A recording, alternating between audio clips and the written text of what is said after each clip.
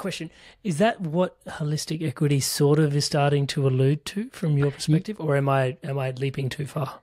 No, that's the far reach. So that's where what I see is when I say holistic equity.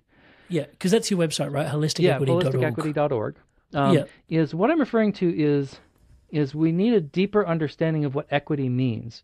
The conversation in the public tends to be sort of all about subgroups, racial, gender, disability, various things. So and then you have to say, well, one of the ways that's problematic to talk about it is, well, all those groups have to have every subgroup should have equal outcomes.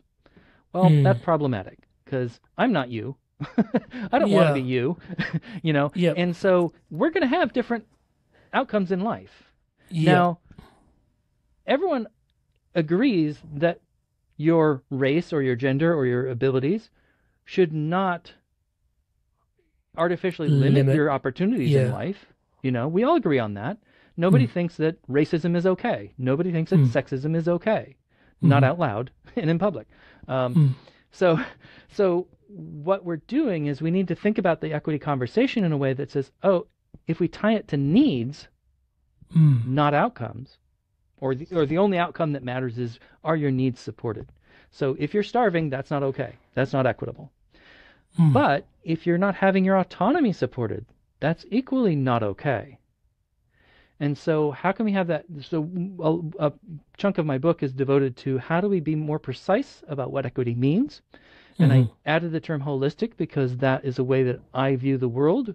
And I think it takes a more nuanced perspective on what equity should mean. In a way that respects both the conservative critique of equity, because I don't know about other countries, but in the U.S., equity tends to be associated with the left in politics.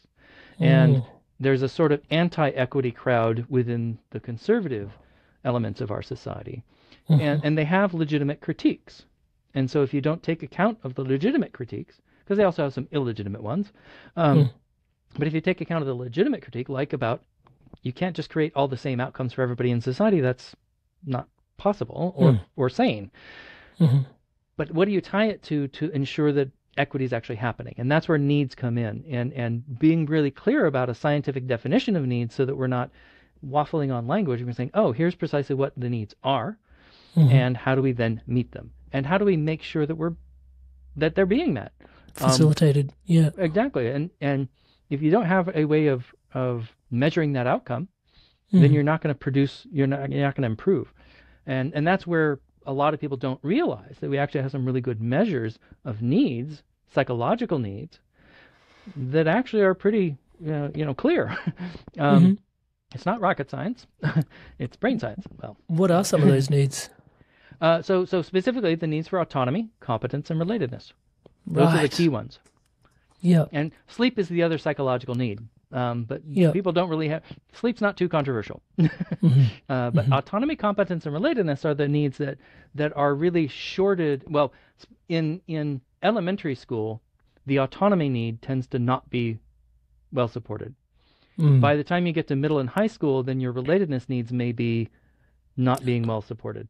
And of course, the whole system is geared towards competence, but it's geared towards an external imposition of competence, not an internal sense of competence. And this is where that foul for achievement comes into one of the issues that we first touched on. This is really coming together. I can see it. Exactly. Yeah, it's interesting.